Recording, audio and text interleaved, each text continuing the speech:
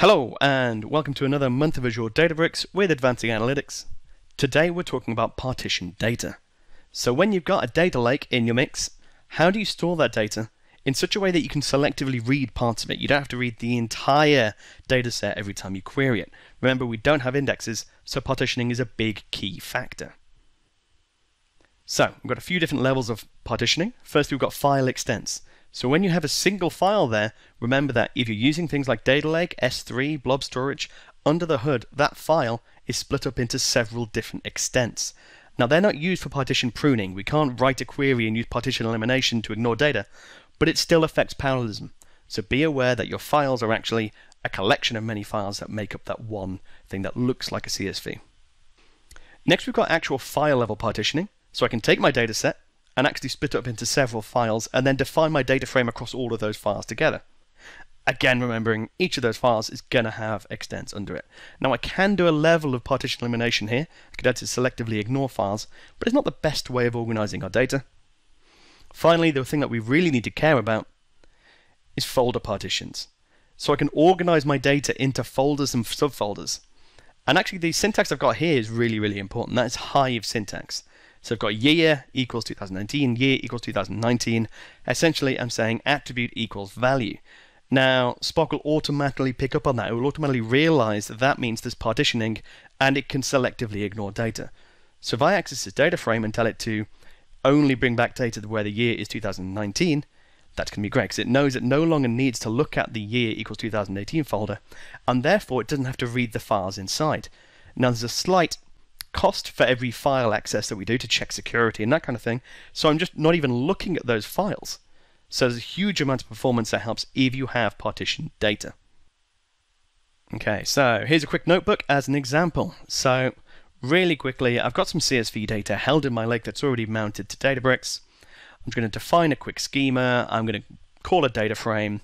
Don't really need to care too much about that. That's just getting some data in context. And then we're going to write that data out. So I've got an output location defined, and then I've got my taxi data frame. I'm going to use write. I've got mode of overwrite. So that's saying if there's data already there, just trash it and replace it. This is going to completely overwrite anything that's already there.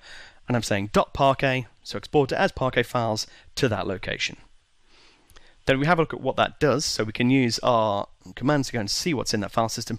And I've actually already got loads of different files. So that's an important point. So that file partitioning we're talking about happens automatically. So because Spark has several different workers always working in parallel, they're always going to create separate files for you. It just helps with parallelism. We don't need to find anything with it. If you wanted to create a single file, you need to force it to do that, and that is going to affect the speed that it can write out. So generally just accept the fact that your data is held as separate files, because that's how Spark works if you've got a partitioned data frame. Okay, so let's be a little bit fancier. We've got our partition export now, so a different location. Same thing, taxi data frame, write, mode of overwrite, and now I've got partition by, and I'm giving it the name of one of the columns, one of the attributes in that data frame.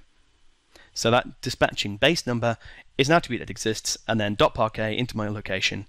And then let's have a look at what happens. If we go and have a look at that location, you can see I've now got lots of different folders. It automatically created this folder structure based on me telling it that attribute. It's gone through, it's found each unique value and exported them. If we have a look at one of those sample base numbers, we can see inside there, again, we have file level partitioning.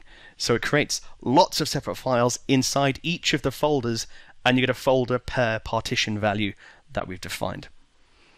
So if we then take a data frame, so we're going to create a new data frame by reading in that Parquet that we've just written out. And then I can use the explain, and that tells me the execution plan. That tells me how it's going to work with that data frame.